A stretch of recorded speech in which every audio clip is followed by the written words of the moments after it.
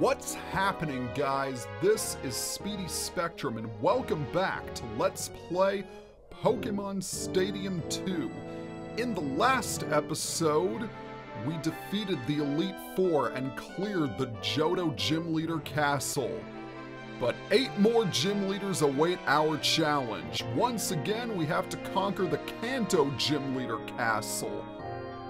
One thing I forgot to mention is that unlike the Johto gym leaders, you can challenge the Kanto leaders in any order you want. But for simplicity's sake, we're going to challenge them in the proper order. So we're going to start off with the leader of Pewter Gym, Brock. Once again, we're going to use the exact same team. Boring and monotonous, I know, but the point is, this team works.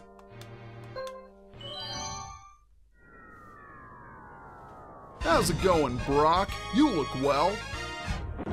So, you finally made it this far. I'm Brock. Bring it on. As to be expected, his team is a little bit more diverse, having only 2 rock Pokemon. Did you take a page from the Elite Four's book, I wonder? Regardless, we're going to lead off with Zapdos. That might seem like a strange choice, but hear me out. We'll need Zapdos to take care of both Heracross and Slowbro. And chances are he's going to have one of those Pokemon with him. We'll need to bring Kingdra for obvious reasons, and we'll also want to use Machamp in case that Ursaring shows up. The challenger faces Brock, Pewter's gym leader. I hope the challenger will go at Brock with rock-hard determination. The funny thing is, he says the exact same thing when you challenge him in red, blue, and yellow. That's why his Pokemon are all the rock type. But he doesn't start out with a rock Pokemon. Instead, he leads off with his Slowbro, water psychic type, holding a bright powder with the moves Fissure, Surf, Psychic, and Flamethrower. The only legitimate way Slowbro can learn Flamethrower is through the Move Tutor and Crystal version. Slowbros are never easy to take down because of their gargantuan bulk and annoying movesets. And this one is no different. The good news is that it thankfully cannot use Fissure on Zapdos. The bad news is he decided to switch out. Instead, he's going to go for Steelix. Why am I not surprised? Steelix is a steel and ground type, holding a scope lens with the moves Fissure, Return, Earthquake, and Rock Slide. You should know by now that Steelix's defense is untouchable and that special attacks are the way to go. Fire works well, although you'll want to be careful of Earthquake and Rock Slide. So I say that water moves are your best bet. Hence why I've got Kingdra with me. That Rock Slide didn't do a whole lot of damage, which is nice. I think I'm going to use a Surf to take him out. I don't think Ice Beam will be enough to KO it. Again, you switch out! Back to Slowbro then, so we all know what's going to happen next. Yeah, that hardly did anything, did it? Alright, so what we're going to do is we are going to drop all of my cups because I'm a complete and total klutz. And we're going to use Dragon Breath. Hopefully I can get a little paralysis off of this Slowbro. What's this? Ah, paralysis! I like to see that happening. Yeah, I was drinking some water, and after I drank the last of it, the cup slipped out of my hand. Yeah, that's sensible, isn't it? But I can worry about that another time. For now, let's use, let's switch out to Zapdos. Okay. The trainer's switching Pokemon. Knowing my luck, he's going to switch back to Kingdra. The Pokeball opens. Or wait, no, he doesn't switch back to Kingdra because I have Kingdra on my team. He's going to switch back to Steelix. Wow, I don't know my own team members now. Isn't that special? I think we're going to go ahead and try another Thunderbolt. Yep, he's going to switch out once again. I'm growing tired of this game of cat and mouse. I'm thinking I'm going to have to eventually take out that Slowbro with Kingdra. But for now, we need to switch back to Kingdra because I don't want Zapdos to get hit by that rock slide, because that would definitely be trouble. The Pokemon emerges from its Pokeball. Ah, there. See? I called it. I called it. If Kingdra does go down, I can use Machamp to take out that Steelix. I'm gonna go ahead and use Ice Beam. And once again, he switches out because he knows he won't be able to survive a Surf at the hands of Kingdra. The verdict is in. I'm going to have to use Kingdra to take out this Slowbro. So my best bet is to just launch a barrage of Dragon Breath attacks and hope for the best. The only thing that Slowbro can really use against me is Psychic. Then again, it could use Fissure, but that's inaccurate. Ugh, that did quite a bit, I'm sorry to say. Let's go for another Dragon Breath and see if that works. Hopefully it will. Alright, one more Dragon Breath should do it, provided I can tank it. Ah! I don't have to tank another attack because it's paralyzed. Me likey. One more Dragon Breath and this thing is going down.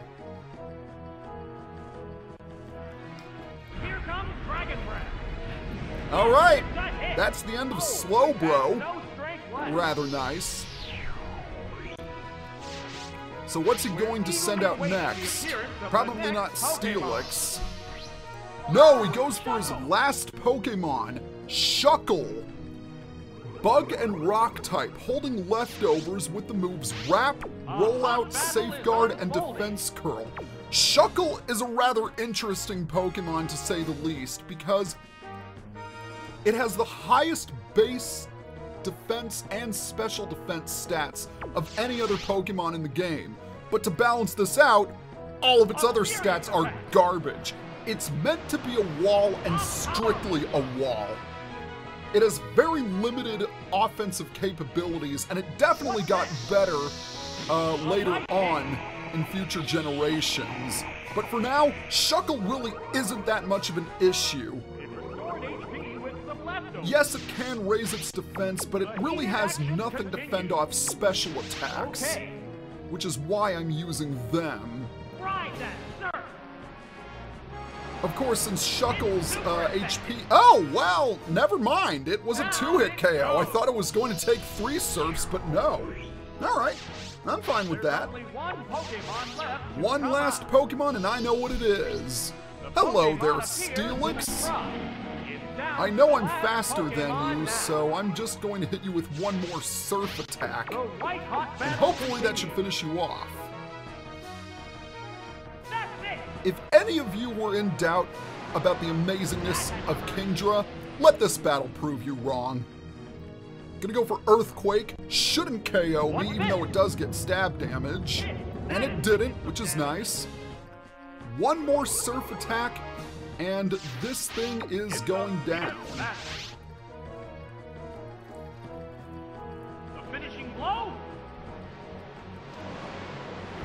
Alright, that is it for Steelix. Awesome! That settles this battle. One Kanto Gym Leader down, and 7 more to go. Alright then. You are defeated, Brock. How could anyone break through my rock-hard defense? I wouldn't call it your rock-hard defense, I'd call it your rock-hard switching tactics. Brock is defeated, so let's move on to the next gym leader. The leader of Cerulean Gym, and a fan favorite character, I might add, Misty.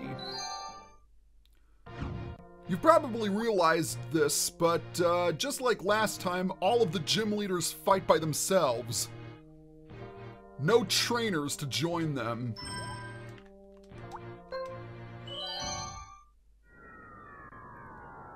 Hey there, Misty. How's it going? It's my turn. I'm Misty, the water Pokemon trainer. You only use 2 water Pokemon, just like Brock and just like all of the other trainers. And I think that's a recurring theme in as far as the Gym Leader Castle in round 2 goes. So the question is, what am I going to use against you? Well, we're going to lead off with Zapdos for obvious reasons, but we'll also want to bring Kingdra to deal with both Nidoqueen and Dragonair. And let's bring Machamp to deal with Wigglytuff and Ampharos. Cerulean Gym's Misty is up to the challenge. The heat of the battle is sure to turn the water attacks of her water Pokemon into steam. See, the Kanto Gym Leader Castle got it right. They use the Kanto Gym Leader battle theme in Pokemon Crystal, or in Generation 2. Whatever, I don't care. So first up is Politoed, Water type, holding a Focus Band with the moves Rain Dance, Hydro Pump, Ice Beam, and Earthquake. Misty is going to try and get Rain Dance set up as quickly as possible, and once that happens, her water attacks are going to get stronger. So the best thing I can do is knock out her Pokemon before that happens. Ah, not quite enough. And it goes for Ice Beam, yikes. Thankfully it didn't freeze me, but that did do a sizable chunk of damage, so let's get rid of it once and for all, courtesy of Thunderbolt. Politoed's defenses are a bit better than I gave it credit for, so I have to salute it on that. For those of you who watch the anime, you might remember that Misty had a Politoed, but instead of fighting, it was a cheerleader, and it always clapped its hands together, and it was so cute! And speaking of cute, Ampharos is her next Pokemon. Electric type, holding a bright powder with the moves Rain Dance, Thunder, Reflect, and Light Screen. The only purpose to this Ampharos is to set up both Reflect and Light Screen. So try and take it out before it gets both barriers set up. I realized I could have switched out to Machamp, but I wanted to paralyze Ampharos just to be safe. Haha! Full paralysis! I approve! Now is the time to send in Machamp. Get ready to go. A couple of earthquakes and this thing should be going down. As I've mentioned before, unlike other electric Pokemon, Ampharos isn't one of the slower electric types. But uh-oh, Thunder. That's not good. And it ran towards me as it was using Thunder. I've mentioned this before, but Thunder gets 100% accuracy if it's raining, which is another reason why she has Rain Dance out. Ah, you're gonna switch! Okay, what are you gonna switch out to? Starmie? Yep, I called it. I called it. After all, it is her signature Pokemon. Starmie is a Water and Psychic type, holding a King's Rock with the moves Rain Dance, Surf, Thunder, and Psychic. Starmie is amazing. By far one of the best Pokemon, period. An incredibly wide type coverage makes this Starmie a real threat. So it is imperative that you use electric attacks to get rid of it quickly. I find it rather ironic that despite being a psychic type, Starmie can't learn any psychic moves normally. Oh, it's faster than I am! Yikes. Well, that's not good. Oh, Zapdos, you survived with 6 HP!